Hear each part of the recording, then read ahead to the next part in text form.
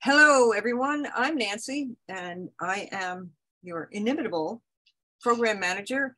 I'm going to immediately turn this over to Dr. Heather Husan and DJ Herb so they can talk about the incredible study that they're involved with. So welcome. We appreciate your coming here and have at it. Okay, folks, thank you so much for joining us. Just a quick thumbs up. Are you guys hearing me okay? Yes, you're good. All right. And you're seeing the slides, yeah? Sure are. Okay, we might be able to do this. I did let all of my dogs out before this. Hopefully the imaginary mailman will not show up. So guys, thanks so much for joining us this evening. Nancy, thank you for having us. DJ and I are here, and we're going to present some background about the Vaika project, which is a study of canine aging that's held at Cornell University.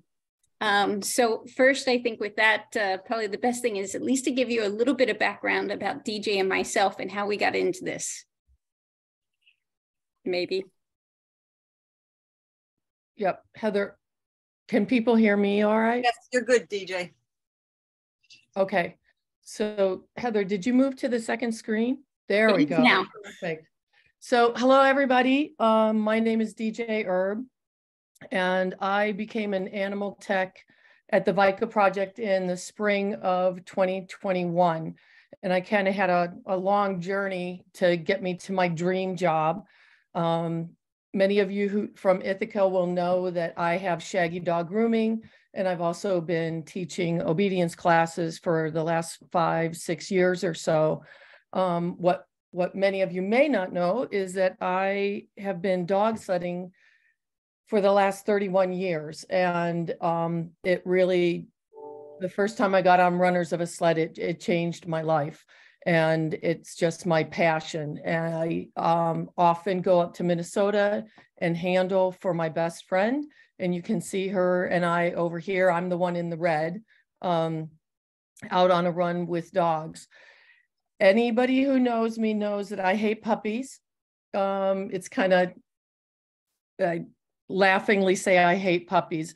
There's so much work with sled dogs to get them to a point where they're ready to become a member of the team and being a contributing member of the team. But I will ask anyone to get off a couch so a retired sled dog can be sitting on a couch, because I just find them very impressive, world-class athletes. And yeah, that's kind of how I got here. I have a bachelor's in recreation studies, and I have a master's in physical education. So I kind of come at it from the dumb jock. I'm the dumb jock of the group. So, and I'm going to pass along to Heather. Okay. So guys, I'm Heather Husan. I'm an associate professor at Cornell. As I say, my day job is I am an animal geneticist, and I study the genetics of multiple species, whether it's cows, goats, or dogs. Within the dog world, the genetic side, I focus primarily on working dogs. But as you can see from the pictures here, I have a background. I grew up in sled dogs. My family raced sled dogs. We sprint raced, which DJ and I will get to in a little bit. But yeah, I grew up on the East Coast. And as the little map shows you there, I hopscotched around a bit on the East Coast, moved to Alaska, which many dog mushers, that's, our goal, move to Alaska and run dogs. And then my school and work brought me back to the East Coast. So now I live vicariously through my research and my students and friends with sled dogs. But yeah, so I do genetics quite often. And then I also run this canine aging project that we're going to tell you about. Okay. If I could just get this to move forward easier, would be good. Okay, DJ, you're up. So I'm up. So on the top of the screen, you're going to see what most people consider your classic sled dogs. They're Siberian Huskies, Alaskan Malamutes, Samoyeds. Pretty traditionally, that's what we think of when we see sled dogs. And then the sport has kind of shifted a little bit. And these dogs down here on the left hand of the screen, you would look at and say, oh, I could see how those dogs would be sled dogs. And, you know, you can see that there's husky there. The very bottom left is a polar, very rare polar dog. And then we move into dogs who don't look much like what people expect at all. And those dogs are sled dogs as well, but they are a more sprint dog type, what we would call sprint dogs. And the dogs on the left being more mid-distance or distance dogs, dogs on the right being more sprint dogs. So anybody who hangs out with Dr. Husan and I has to put up with the fact that I am more drawn to the distance dogs. I like the bigger coats. I like the bigger builds.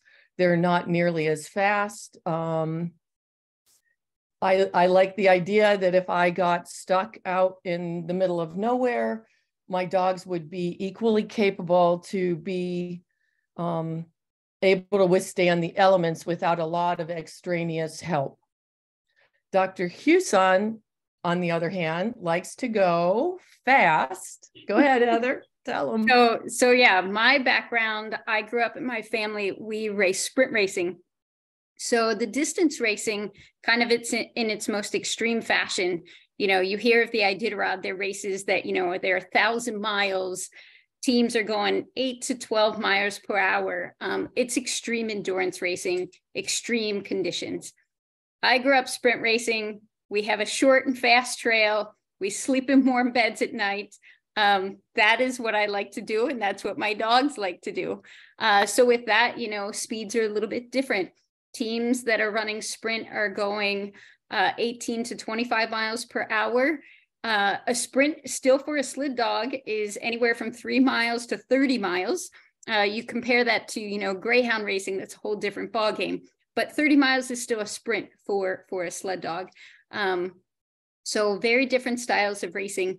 And you'll see as we refer and you see pictures, you know, you're going to see some dogs that are more sprinty or houndy because they have crosses in with them versus the distance dogs that have the fluffier hair coat, the more traditional looking Arctic breed dog. So if we refer to distance and sprint, this is what we're referring to.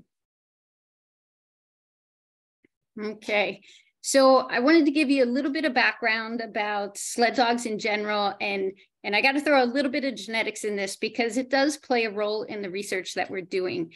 And I think, you know, as we kind of led up to this in the last couple of slides, one of the things that really comes up is what is the breed ancestry of an Alaskan sled dog?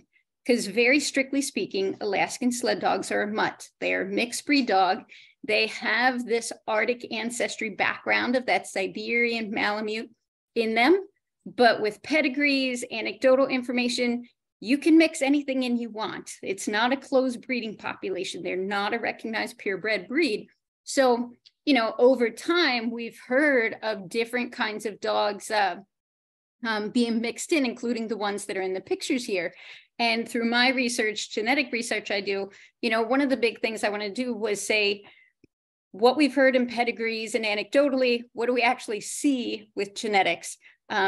So I imagine many of you as dog lovers have heard of, you know, Embark or the Wisdom Panel, these genetic tests that can look at ancestry of your dog. This is the same concept I did with sled dogs. I just ran it myself.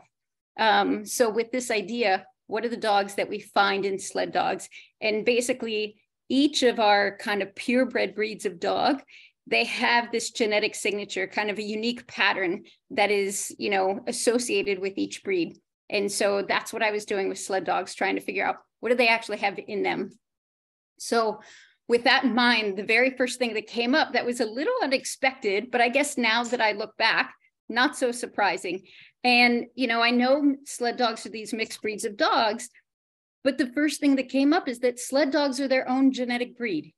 So even though they're not a closed population, they're not a purebred dog, they have been selected for intentionally for their athletic performance, you know, for a solid century. And this has created their own genetic pattern. So in Embark, in the Wisdom Panel, just as you would find, say, a poodle or a Labrador retriever, I can identify Alaskan sled dog. And that doesn't matter if they're distance or sprint dogs. I can find a unique genetic pattern to sled dogs. On top of that, I still can find within these sled dogs, in addition to their own unique pattern, they also have traces of purebred dogs in their ancestry. Some of them are older kind of ancestral traces, such as the Alaskan Malamute, Siberian Husky. Some of them are much newer. There's new crosses, you know, occurring regularly now with German Shorthair and English Pointers and even Salukis. So I pick up a genetic signature of Alaskan sled dog, but we also pick up these other trace signatures. So that takes us into, you know, now you know what sled dogs are. So now we're going to tell you about our aging study that looks at sled dogs and what we're doing with this. So we commonly refer to this as the Vaika project. Vaika is the name of one of our founders, lead scientist, Dr. Andrei Gudkov, his Siberian Husky. So that's how we got the name Vaika. But with this, the whole premise of the Vaika project and the Vaika program is that it's a nonprofit program, and it was established specifically to study aging in dogs. Sled dogs happen to be our model for this. In this particular case, we needed a colony of dogs that we could study aging in. And because of the way research works, we couldn't take, say, rescue dogs of all different breeds. We had to have some uniformity, but it's not like, you know, folks just, you know, there's a whole group of Labrador retrievers all out in rescue that we could adopt. So we brought in sled dogs, and they gave us some unique benefits as kind of our study dog. So there is a Vaika website, vaika.org. You guys can certainly take a look at this later. It explains lots more details of the dogs, the science, the whole 9 yards. We're going to give you a summary of it. Okay, so the science, okay? Feel like you're in class now. We're going to lecture about genetics. So in this particular case, what is the premise behind this project? The big part of the project is really this idea that over time, we accumulate DNA damage. As we age, we accumulate DNA damage. So we start out, you know, as these young, healthy individuals. Our DNA is young and healthy. It works, it functions, it replicates, all that kind of good stuff. Over time, as we age, DNA replication, repair mechanisms, they become faulty. Just like, you know, the arthritis in the joints, our DNA becomes a little bit faulty. So we accumulate more mutations as we age over time. This accumulation of mutations leads to symptoms of aging. So it leads to cancers, arthritis, you know, inflammation, all of those things. So that's a big part of, we accumulate DNA damage over time. Some of the other notable things here is there's kind of a unique system that even though we know we accumulate damage, it's kind of, you know, we have different situations where you can have someone that, you know, smokes a pack of cigarettes a day for 40 years. And of course, they're at higher risk for certain things, especially cancers.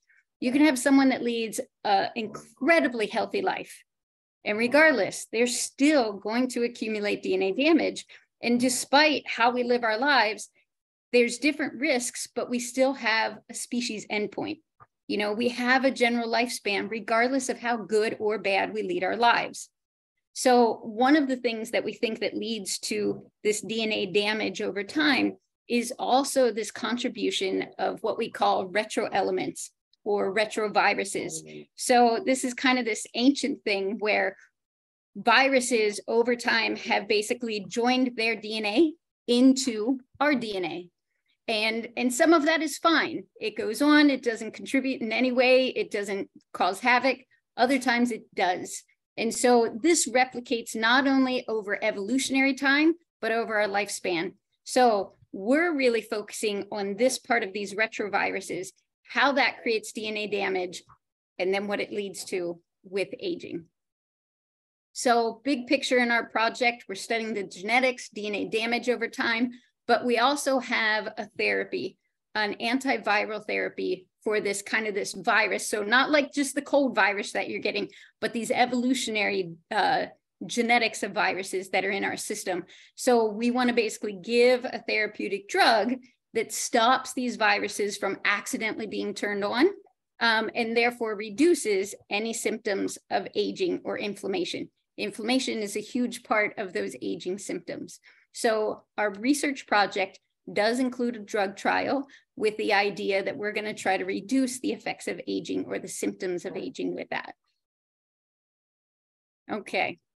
And big picture, and I think DJ and all of our team, the big picture for us is to improve canine longevity and well-being. So directly applicable to dogs. And yes, it is applicable possibly down the road to other species, including humans. So big picture, focus on dogs, but it's also applicable to other species.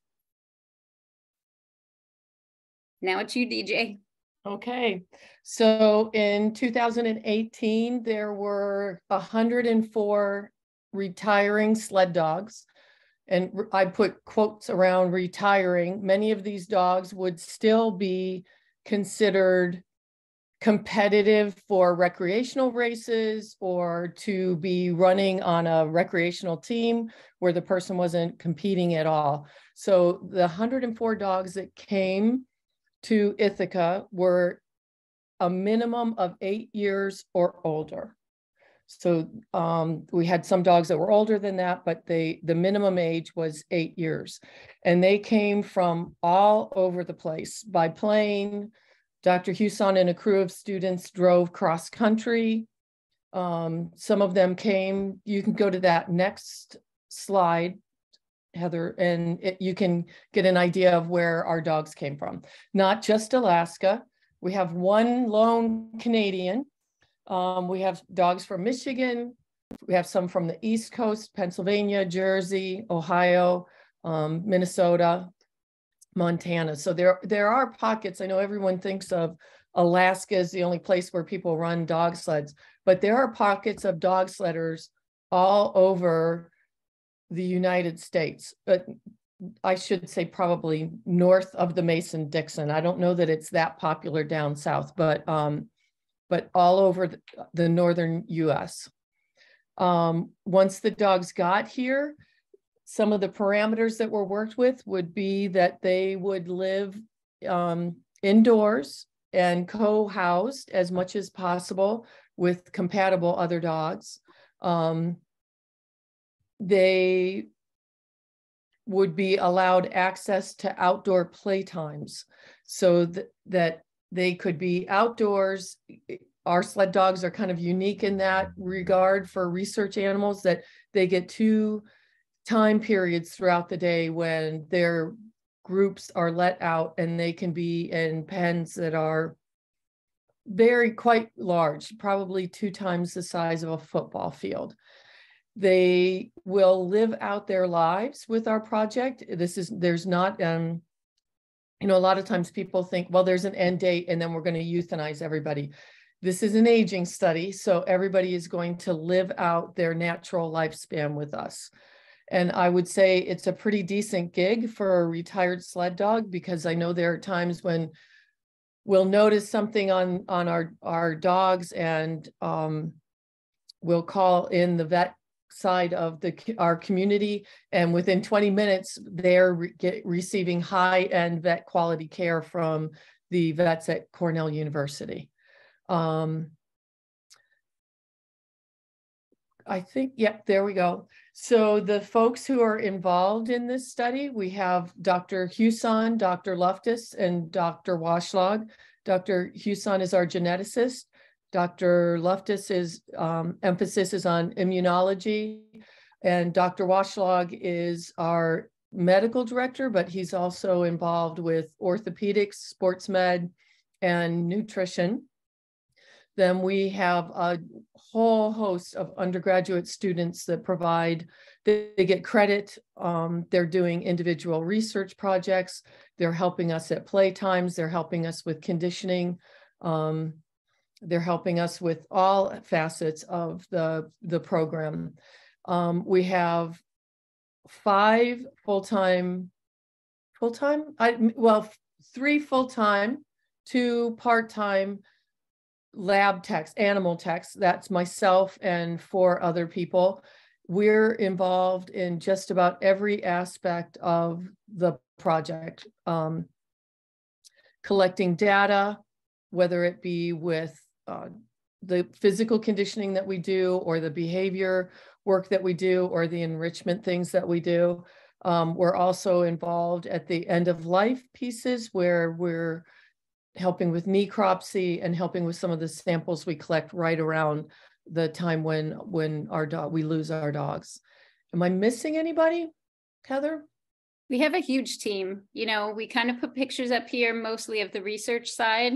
And the picture on the right with the group, like that was when we first started. Our team is much bigger now. And I think the big part is, you know, it's not just the research side, but it's everyday animal husbandry. And we have a huge group in Cornell's CARE, so the Center for Animal Resources and Education, their veterinary and husbandry team that work alongside our team for the everyday care of the animals. So it's a lot of people to make this work. And the CARE, so there is the Vaika project staff, and then there's the CARE staff, and the CARE staff and that vet staff are somewhat independent of our project. So it does offer different checks and balances so that we're all like on the same page about what is best for our dogs. And this slide will show you our dogs are single housed when they're eating, and they're group housed with compatible friends for the rest of the day. They have outdoor, you can see our pens out here, and down at the bottom of the slide on the right is our building. As much as possible, we try to keep the dogs in compatible groups. They live indoors, they get access to outdoors. When they arrived, they had extensive physical exams and testing to make sure that everybody was all right. All the female dogs were spayed. And it was an interesting journey to see that while we had groups of dogs that came together, they did not necessarily want to live and play together. So we really shot for dogs that would get along with one another. And our play groups, generally speaking, run from anywhere as small as 3 dogs to as large as 8 dogs. And feed-wise, we are feeding Animate, which is 26% fat, 26% protein, and between 12 and 13% fat diet. And everybody ideally is being fed the same diet. We do have some guys that are on special diets at this point, but we're, since nutrition studies are going to be following when we have a lot of data collected, we try to keep everybody on the same diet. Yep.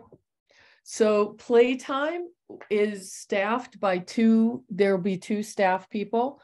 The groups you can see on this right-hand slide, they are in different groups of compatible dogs. We have them outside for anywhere from 20 minutes, depending on the weather, to 35 minutes. Usually on a day like we had Saturday afternoon and Sunday morning, our dogs love that weather. And when it's 90 degrees out, you'll see actually me and the dogs are going, no, it's dangerous outside. So we do have some flexibility in terms of how much time we let the dogs out based on the weather. And our dogs typically have a narrower window when it gets to be summertime than they do during the winter. I just have to interject. There was one super funny thing when we first started this project, and we got to winter, and the staff came back and or there was a question about, when it gets cold out, is that okay? Can we put them outside? And I remember responding in our lab meeting going, they're sled dogs. You know, the cold is not a problem. The heat is a problem. The cold is not a problem. We do have protocols in place for, you know, thunderstorms, cold, heat, the whole 9 yards. But that was probably one of the more comical moments that came up, you know, teaching staff and our veterinary care team of what it's like to have sled dogs. So I had to put that in there because it's rather entertaining. Well, and I will say anecdotally that last winter I was working with a student and it was cold out. It was cold. Granted, it was cold outside, but not Minnesota cold. And we had a squall. And I love snow and I love winter and that extreme winter stuff. And I turned to Nick and I said, "Here it comes, Nick, because we're on a hillside and you can see the weather coming." And he said, "What's coming?" Now he's from Florida. And he said, "Well, what's coming?" And I said, "Look." And it was just a gray wall of snow moving towards us. And we were getting dogs inside, and we went to let the next group, and he said, are we going to let the dogs go outside? And I fling open the door, and you couldn't see a thing outside the door that we let the dogs go out. And I said, "Of course we are. They're sled dogs, and we all love this extreme weather." And he just thought that was the craziest thing that he'd ever heard. It's like, so he teases me quite a bit, but our dogs really do like to be out in this kind of weather, even still. So this is the hallway that our dogs run down. At the end of the hallway, you'll see there's an open door and it leads to these outdoor pens. In the middle, those are a couple of our guys. I'm pretty sure that's Red Cloud and Quick at a much younger age.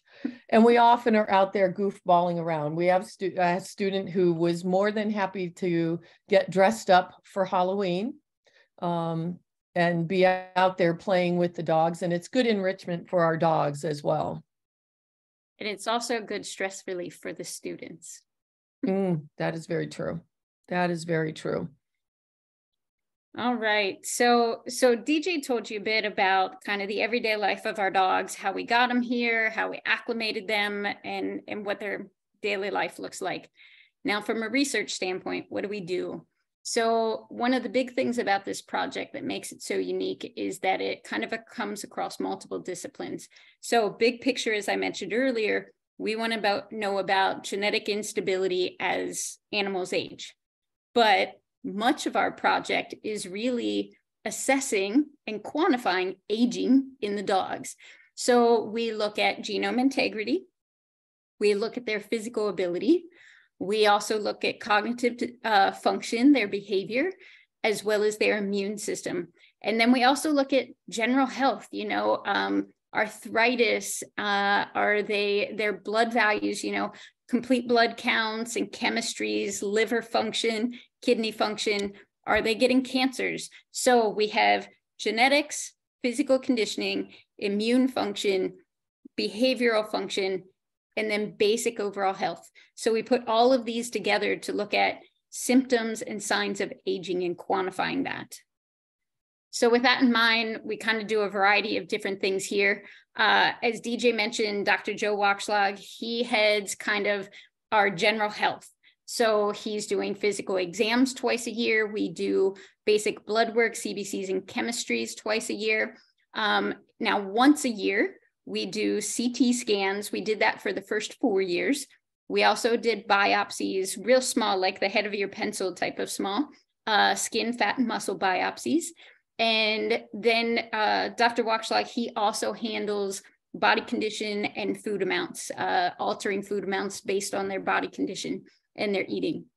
So the picture on the left, you can see one of the dogs, they're anesthetized when they get CT scans. They got to be still. So they go through that. They've done that for 4 years. We're done that now. On the right, you can see how serious we are some days, but in this particular case, they are actually going through and doing the biopsies on one of the dogs at that time. So another part of the research we do, Dr. Loftus, he handles the immunology.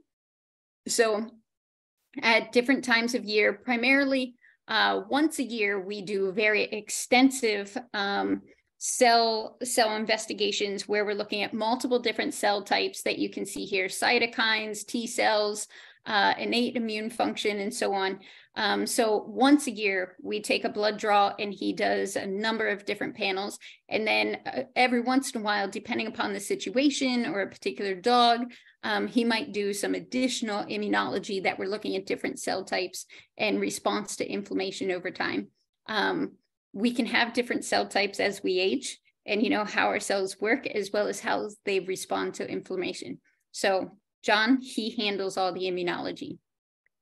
And then my role, other than genetics, is I run the physical conditioning. So this is where my background growing up in sled dogs has really come into play. For this particular project, unfortunately, we don't go out and run teams. I know DJ would love that if that were the case. I would love that.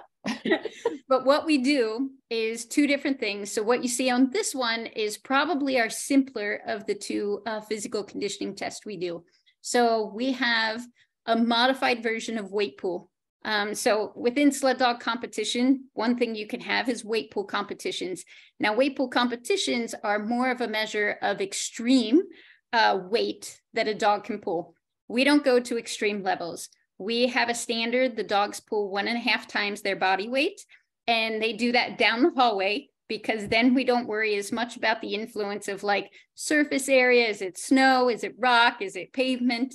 And that type of thing. So we always do this in the hallway. They pull it for 40 feet on the wheeled cart, and we do a series of 3 tests when we're testing.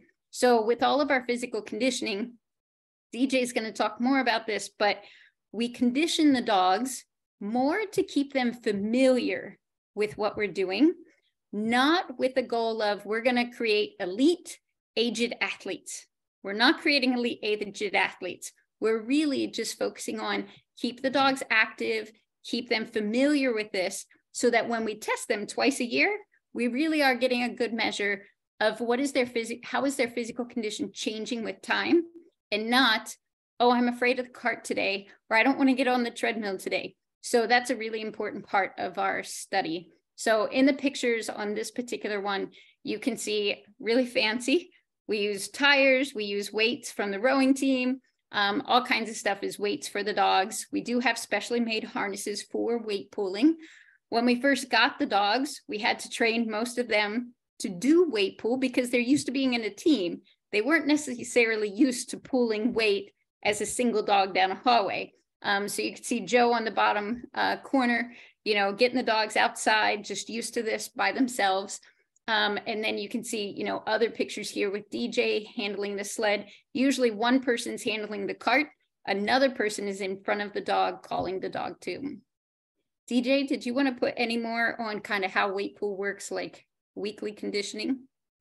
So once or twice a week, we get all the dogs who are still actively involved in weight pull into a routine to come out into our hallway, and we typically do it on a nice quiet day on a Saturday.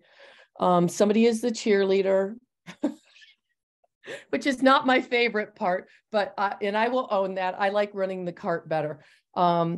And depending on how the week's going with the dogs, we will practice with them at 1.5 times their body weight. If we know that a dog has been a little gimpy, sometimes we'll hold off for a week, or we will bring the weight down. It's usually a team decision between the vets, Dr. Husan and myself, about whether a dog is still going to be involved in the weight pull, or whether we need to pull them from the activity entirely. At this point, our colony is at 57 dogs. And of the 57 dogs that are still with us, 38 of them are still involved in the weight pull testing. Okay, so I'll give a little bit of background. Here you can see pictures. Treadmill is the other main way that we look at physical ability over time. So using the treadmill, we certainly collect a lot more data. It's a lot more involved in what we're doing.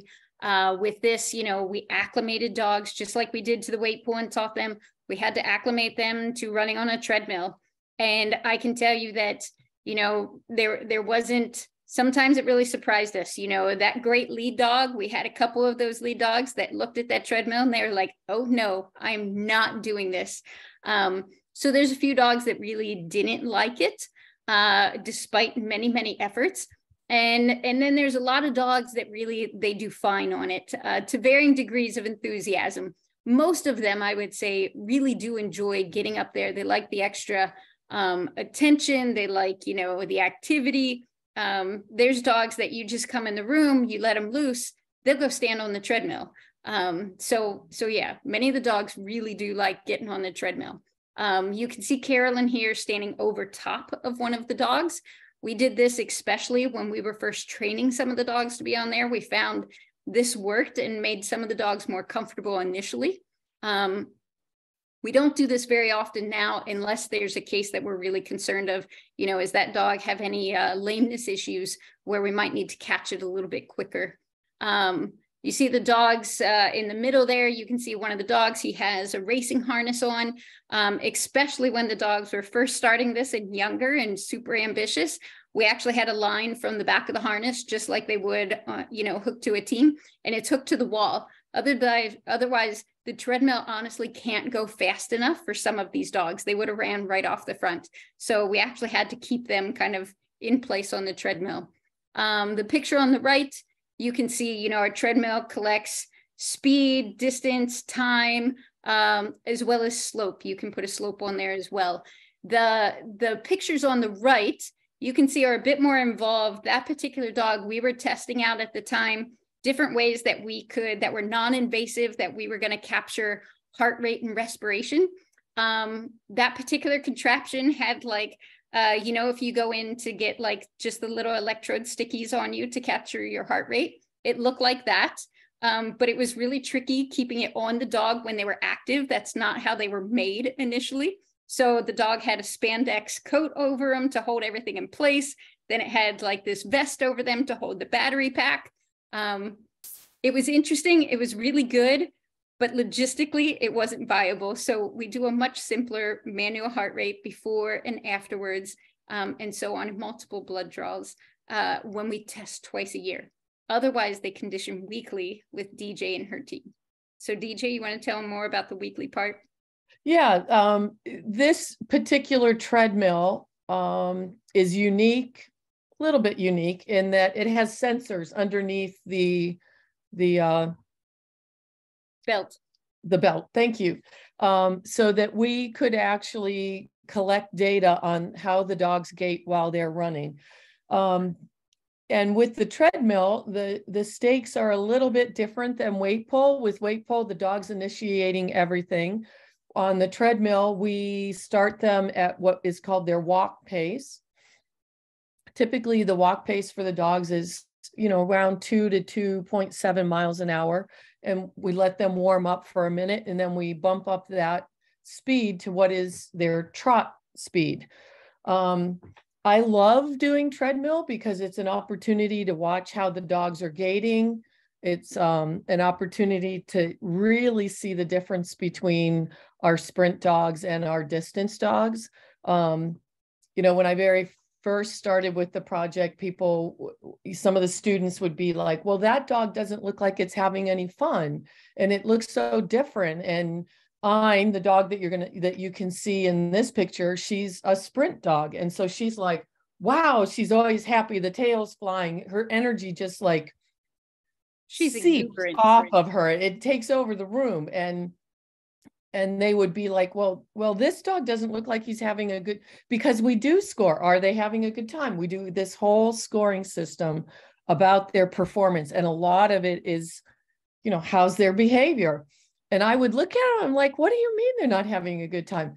And I realized that when our distance dogs get on the treadmill, you give them 2 or 3 strides and they just get into the Zen, what I call the Zen zone. And they're like, well, you can ask me to run for 5 minutes, or you can ask me to run for 5 hours. But I'm just not I'm going to use my energy in a way that will just sustain me for however long you ask me to run. And I have to say that definitely calls to my heart. And here you have an example. On the left-hand side, you have a sprint dog. And on the right-hand side, you have a distance dog. And that, I believe, is Nomad, who ran lead. He did the Iditarod a few times. And Johnny on the left-hand side, I don't know all the particulars of his career, but Johnny is very much a sprint dog that ran normally a 6 mile to 8 mile trail. So obviously floppy ears, houndy, he has pointer crossed into him. But you can kind of see his gait. I'm all excited that my videos are actually working.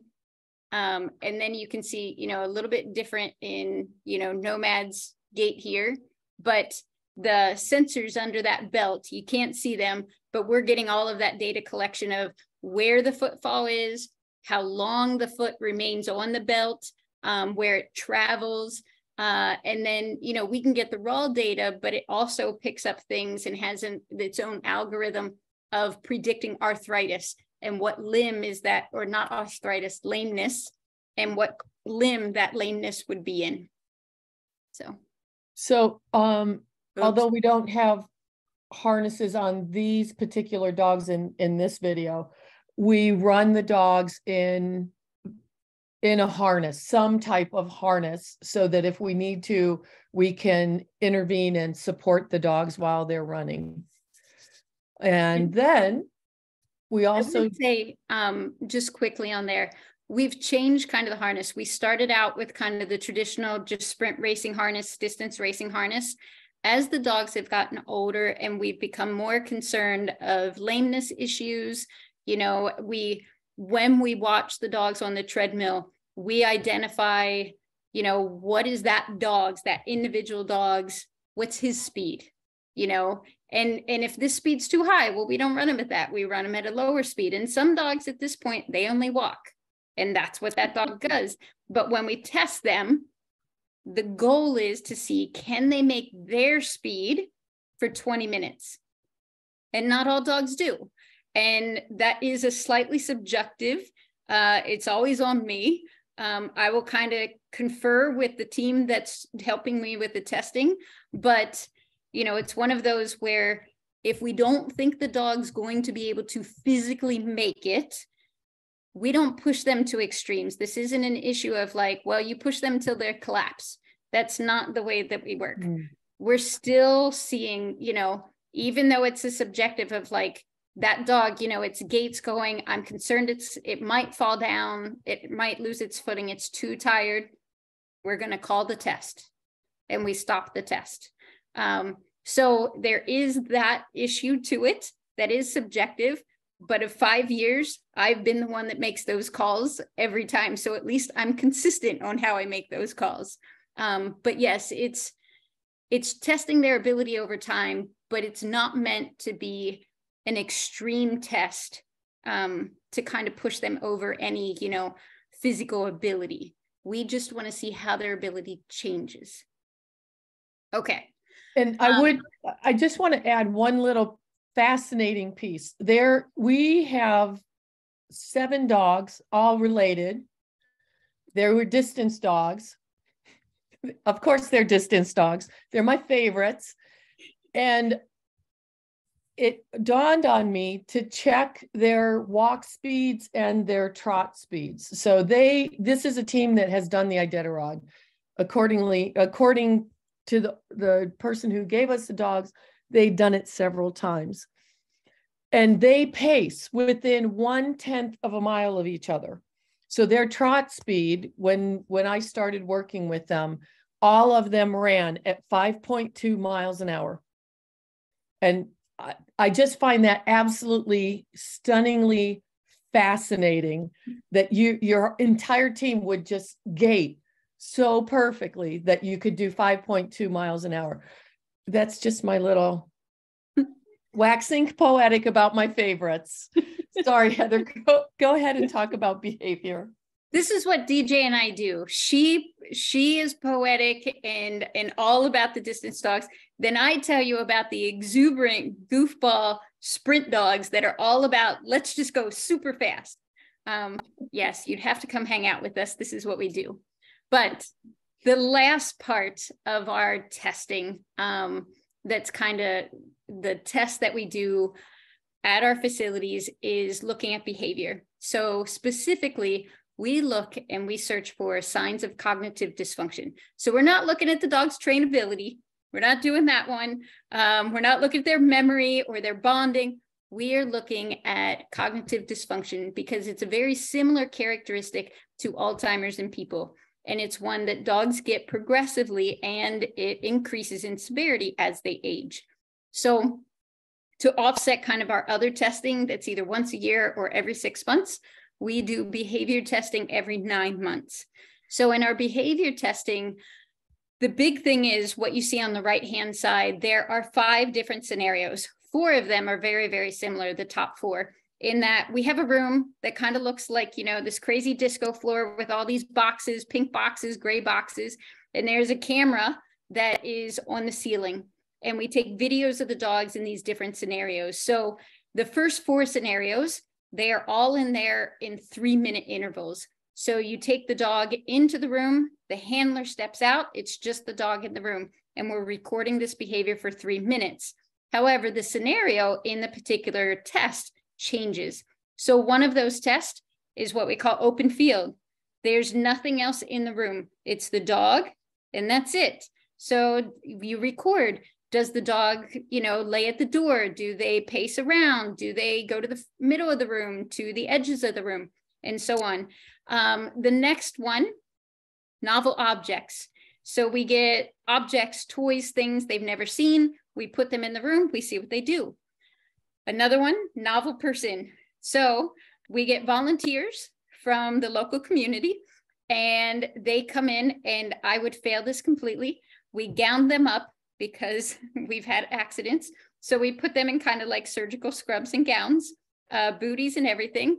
And then they just have to sit in a chair in the middle of the room and not even interact with the dog at all. They just got to sit there, and you see what the dog does. We've had dogs pee on the people, so we gown them up. The mirror test is the last one that's kind of those 4. We put a mirror on the wall. You watch how the dog handles this. The very last test, the detour test, is slightly different. So that is the one test we have where there is a little bit of a difference in that you see how do they learn or problem solving. So in this particular one, the V itself is made out of a fence. So it's still in the same room, but we have a fence that's put in a V. So it's those, you know, 3-foot high fences that you have like for puppies, metal fence, they can see through it, but we put it in a V. And in the first couple trials, you put food or a toy, something that they're motivated for, you put it on the inside of the V. In this particular scenario, a handler brings the dog in, shows them the food that's on the other side of the fence inside the V, and then lets them off leash. And you just wait and see if the dog can figure out to go out and around and come back and find the food. You have the dogs that try to push through the fence. You have the dogs that don't care. So you have various scenarios. You do this 2 different times, and then you switch it around. You put the dog on the inside and the treat thing on the outside and see if they can solve that. So we run these tests every 9 months. Between that, we do not expose the dogs to that scenario or situation. We also do some other stuff to evaluate behavior, and that includes questionnaires that we make our animal handlers like DJ fill out. We also do a little bit of blood work because there's certain biomarkers that are also related to cognitive dysfunction. So the main thing is the physical test, but then we have supporting data with biomarkers and the questionnaires. So those are every 9 months. And, oh yeah, did you want to add more to that, DJ? Yeah, I was going to say that one of the things that we've been working on is a quality of life assessment tool that could be used by a veterinarian or a pet owner or, you know, the general population to determine when it may or may not be time to end a dog's life. There are 2 groups working there. We're working blind. I work with Dr. Jackson, and one of my colleagues works with another doctor, and we're working separately and not conferring with each other. And we'll see how those results, that's been in the works for about a year now, so that there's a monthly quality of life assessment tool that's done. And it's an objective measure with an objective rating. But it doesn't necessarily, and it doesn't mean that if a dog gets a high score, they're automatically euthanized. It just means these are the things impacting that dog's quality of life. Sorry, right. Go ahead, doctor. So, you know, we've shown you kind of the dog's everyday life, what it's like for them. We've also kind of walked you through the research components and the different approaches we take to assess aging. As far as our project right now, we're in about year 5 of the project now. So we did one drug trial that we worked on for 3 years. We've now have all that data that we need to analyze. And we've just started a slightly different drug trial with the dogs that we have remaining. It still is looking at that genome instability, but it kind of tackles it from a slightly different genetic and chemical reaction. So we're kind of just at the point where we're really starting to analyze data, and we're continuing to collect data. So we do have one publication out that kind of shows more the setup of our project.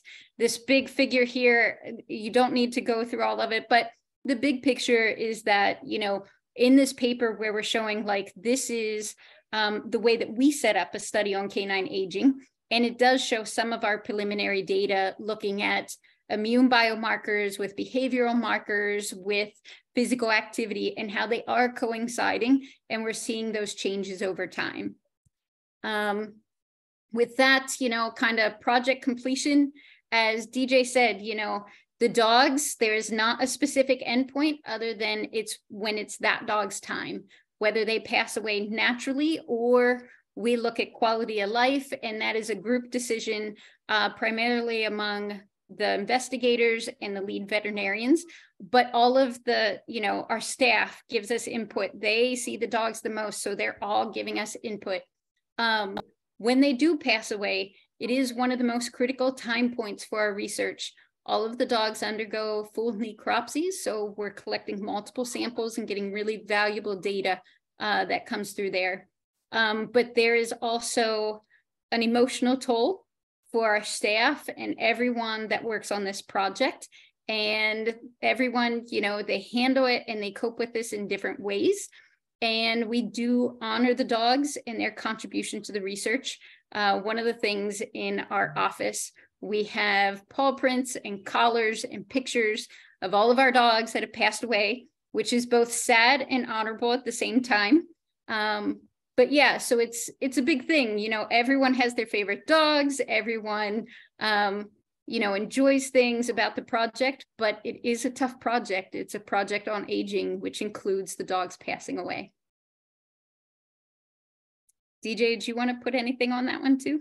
I think the last thing I would say about honoring the dogs is that we have we'll collect a paw print from the dogs. We also collect hair from the dogs, and each year the dogs that I have the hair from, I take them back to Minnesota with me and take them on their final run. And usually my best friend Kathleen, who owns this company, she and I take a senior team, and the seniors spread the hair of the dogs that we've lost for that particular year. I think we're at the point where we could handle. Oh, I forgot. How long is this, DJ? I think it's 1.5 minutes. Okay. So folks, I'm going to put this in because I thought this was super awesome.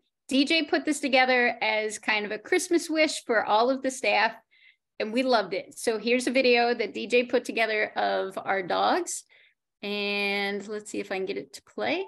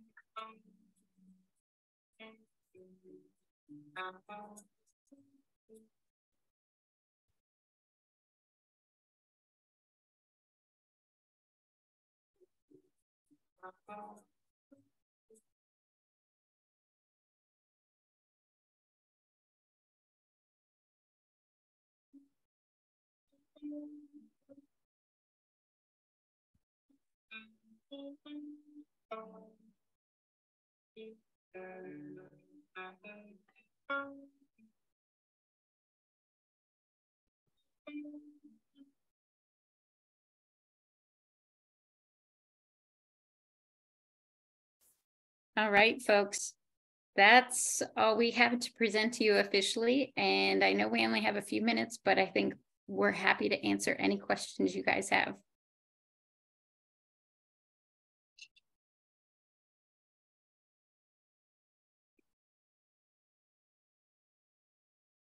You're welcome to unmute or throw stuff in the chat box if you want. Let's see.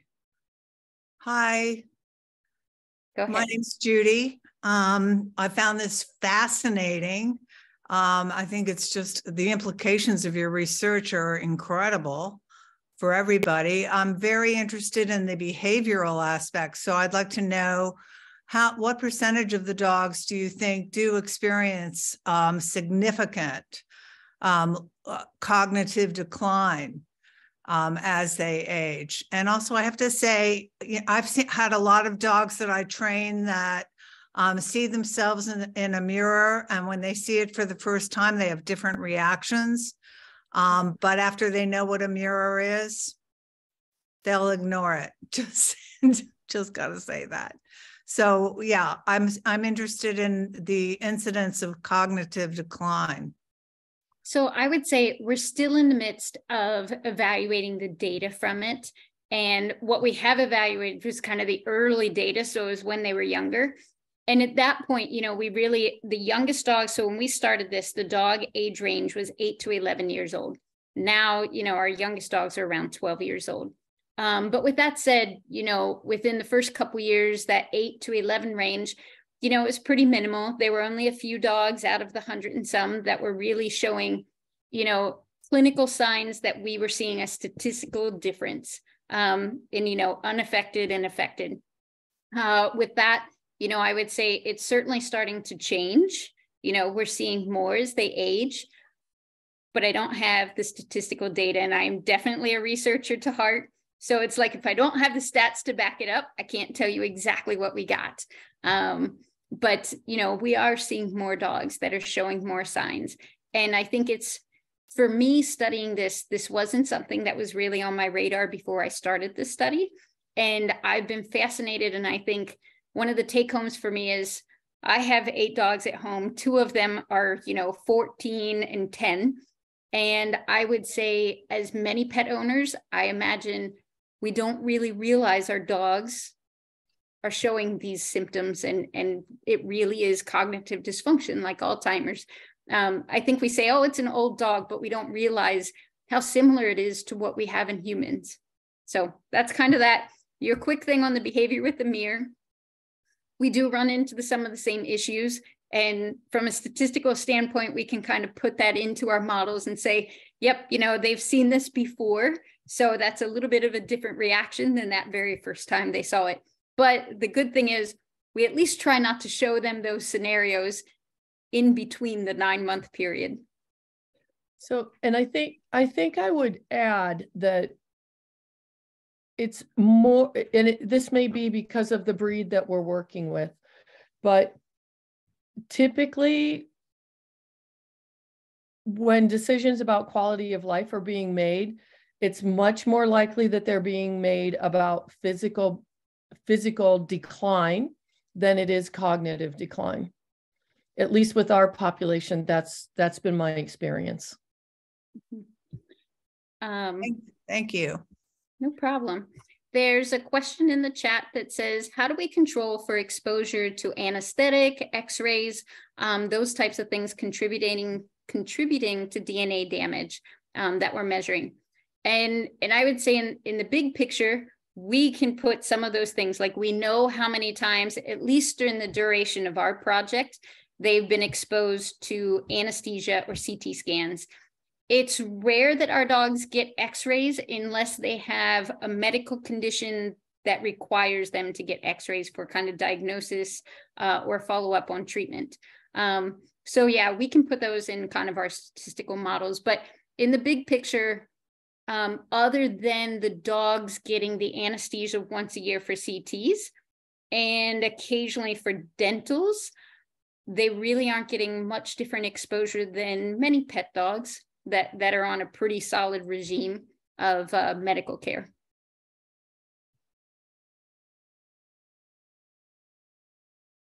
All right.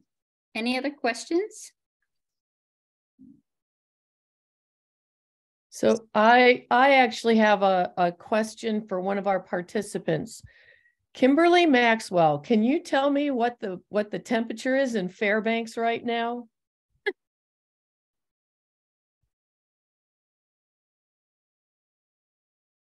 You're muted, Kimberly. Sorry. Unmute. Okay, I'm back. I think it's pretty warm. It's at 18, so it's pretty balmy. Excellent. We have a student up there right now following the Yukon Quest. So yeah. Are very interested in how we live up in the hills, and so we get warmer temperatures up here, and it's looking like it's 5-6 below in town this morning, so it's warmed up significantly. But yeah. While I have your attention, a question about diet. I didn't see it mentioned, but have you guys done any experimenting with incorporating foods that are stereotypically antioxidant, anti-inflammatory foods, like humans incorporate into their diet, brassicas, flaxseed meal, blueberries, pumpkin, that kind of thing? Incorporated any control work that you've done comparing? I mean, I guess it's been going on for 5 years, so it might be hard to tell, but. So pretty much our dogs are all on a commercial dry diet, animate. Some of those things are incorporated in the diet, but that diet is formulated for performance working dogs. So we've kept it at, I'm pretty sure, the performance of the animate choice. So we don't typically, because we're trying to use the nutrition as a control for later study, we don't typically add in enrichment foods or make additional foods in there unless we have dogs that go on a hunger strike. And then we're adding things like wet food, or maybe we'll, I think that's probably why Dr. Husan allowed me to come and work at the project. Because there's traditional things you can try with sled dogs to get them to eat. One of the hallmarks for any musher is, do they eat? Will they drink? Will they eat? Will they pull? And some of our guys, we jokingly say, because Dr. Washlog ran dogs as well, that they sent us their non-eaters, right? So we generally speaking have about 10 or 11 dogs that are chronically, they don't like to eat. So we're always giving them enrichments. But in terms of a heavy duty nutrition study with brassicas or the flax, we haven't been branching out into that. So do you supplement with like fish, or, you know, the classic? No. Okay. Yeah. What do you?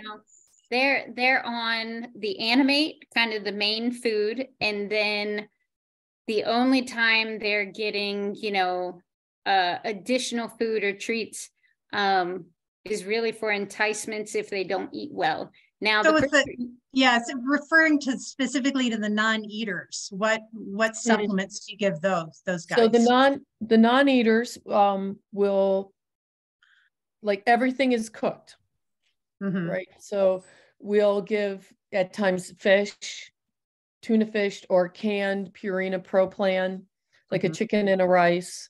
Liver, there's one of our staff that will make an organic chicken puree for the dogs that won't eat. I'm trying to think, what else have we? Well, eggs are the dogs oftentimes will eat eggs. The occasional, I would say that there's a researcher or two that have occasionally snuck in breakfast sandwich. Dr. Husan. They just get the last bite. The last bite. Tradition. Yes. So do you find that that's happening with older dogs, or not necessarily? Do you have youngins? Well, I guess they're all old. Yeah. But I would say some of them, part of our picky eaters, from a little of the history we know, have been always picky eaters, where other ones were not really picky eaters until they aged further. So we have kind of a mix. All right, thanks. You're welcome. Good to see you. Good to see you. I put a little thing up in the chat. I don't know if everyone saw it. We did find already a correlation between cognitive dysfunction, the dogs that display it, and kind of the severity of it, with dogs that are active. So the dogs that are on our treadmill and weight pool program, they have a slower move into showing those cognitive dysfunction signs. So I think, being that we have many dog lovers that are here very active with their dogs, it's a very good thing for your dogs, of course, in many ways.